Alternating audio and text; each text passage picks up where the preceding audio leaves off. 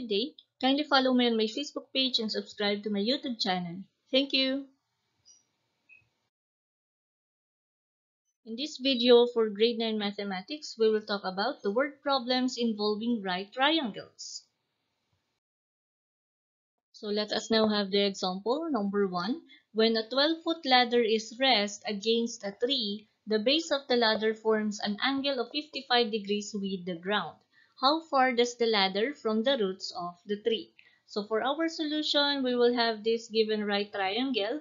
So sabi dyan, when a 12-foot ladder rests against a tree. So for example, i-represent natin ang ladder as capital letter L. So sumandal siya sa puno. So i-represent natin ang taas na ito as letter T. At ito naman is yung base or roots ng puno. So sabi dyan, sumandal ang 12-foot ladder sa puno. Ibig sabihin, ang haba ng hagdan is 12 feet. So dito natin ilalagay yung 12 feet. And then, ang base daw ng ladder ay nag-form ng 55 degrees sa ground.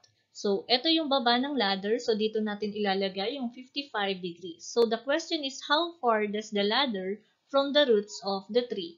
So, gano'n nga ba daw kalayo ang ladder sa base or sa roots? So, dito natin ilalagay yung letter x or variable x since wala pa tayong given measure.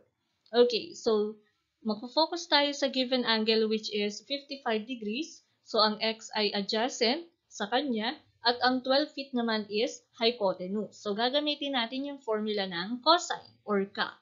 So, this will become cosine theta is equal to adjacent over hypotenuse. Substitute the given value. So, this will become cosine 55 degrees is equal to x over 12 feet. And then, we have to apply the cross multiplication. Pero bago yon, kailangan gawin nating fraction ang cosine 55 degrees. So, ang gagawin lang natin is maglagay ng denominator which is 1. Palagi pong may denominator na 1 ang lahat na whole numbers. So, since pareho na silang fraction, so let us apply the cross multiplication. I-multiply ang 1 sa x at i-multiply ang cosine 55 degrees sa 12 feet. So, ito ay magiging x equals 12 feet times cosine 55 degrees. Next is, kunin muna yung value ng cosine 55.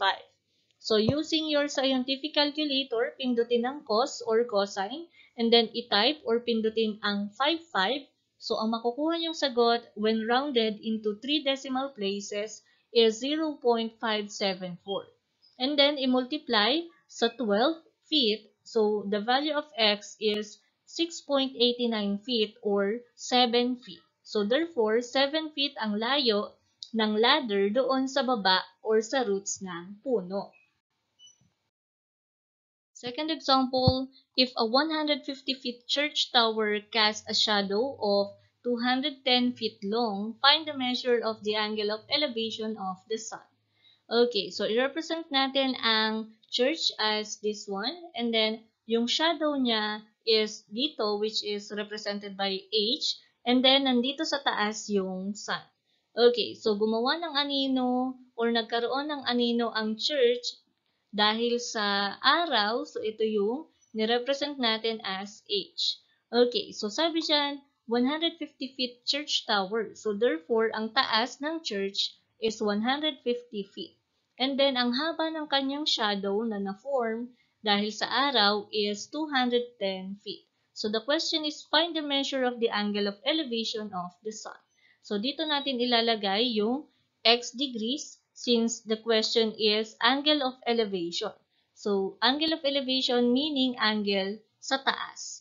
Okay, so let us find the given formula. So, x degrees, opposite niya ang 150 feet, at adjacent naman niya ang 210. So, we will use the tangent. Okay, so this will become tangent theta is equal to opposite over adjacent.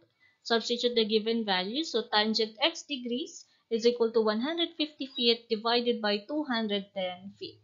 Okay, so i-divide ang 150 sa 210. So, ang quotient is 0.714 feet. And then, since ang hinahanap natin is value ng x degrees, so kailangan nating i-transpose yung tangent sa right side ng equation. So, kapag tinranspose natin itong tangent, this will become tangent raised to -1 or inverse tangent times 0.714. So using your scientific calculator, pindutin ang shift or second function and then pindutin ang tangent and then i-type ang 0.714. So therefore, the value of angle of elevation or the value of angle is 35.53 degrees. Third example, a flagpole is 85 feet high. The angle of elevation of the sun is 52 degrees. What is the length of the shadow cast by the flagpole? So, ilagay natin ang flagpole dito, and then yung ating shadow represented by H is nandito. So, therefore, nandito yung sun sa taas. Okay, so sabi dyan, ang flagpole daw ay may taas na 85 feet. So, dito natin ilalagay yung 85, and then ang angle of elevation of the sun, meaning dito siya sa taas, since angle of elevation, so dito natin ilalagay ang 52 degrees pataas sa sun, kaya ito ay angle of elevation. So the question is, what is the length of the shadow cast by the flagpole? So gaano nga ba kahaba ang nakast na shadow ng flagpole? So ito yung hinahanap nating value. Okay, based on this given angle, 52 degrees, ang 85 feet ay opposite niya at ang x naman is adjacent. So we will use the formula of tangent. Tangent theta is equal to opposite over adjacent and then substitute the given values. Kaya magiging tangent 52 degrees equals 85 feet over x. And then, para makuha natin yung value ng x, gawin nating fraction yung tangent 52 degrees para maging pareho na silang fraction. So, lagyan ng denominator which is 1. And then, cross multiply. So, i-multiply ang 1 sa 85 at x sa tangent 52, kaya magiging x tangent 52 degrees is equal to 85 feet. And then, since ang hinahanap natin is value ng x, kailangan nating makancel ang tangent 52 degrees. So, ang gagawin natin is divide both sides by tangent 52 degrees. So, makakancel na natin ang tangent 52 dito sa left side. Ang matitira na lang ay x. So, ito ay magiging x equals 85 feet over tangent 52 degrees. Okay, next is kunin muna ang value ng tangent 52 degrees. So, sa inyong scientific calculator, pindutin ang tan or TAN and then pindutin ang 52. So, ang value ng tangent 52 degrees is 1.280 kapag rounded sa 3 decimal places. And then, i-divide 85 divided by 1.280. So, the value of x is 66.41 feet. So let us now summarize what we have learned about this lesson. When we said line of sight, it is an imaginary line that connects the eye of an observer to the object being observed. Angle of elevation is the angle from the horizontal to the line of sight of the observer to the object above. And when we said angle of depression, it is the angle from the horizontal to the line of sight of the observer to the object below.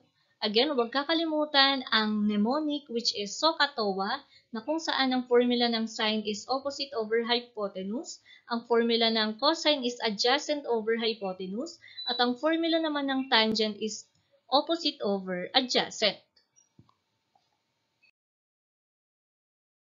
Sana ay nakatulong ang video na ito sa inyong lesson. Thank you for watching. If you have questions or suggestions, feel free to comment below.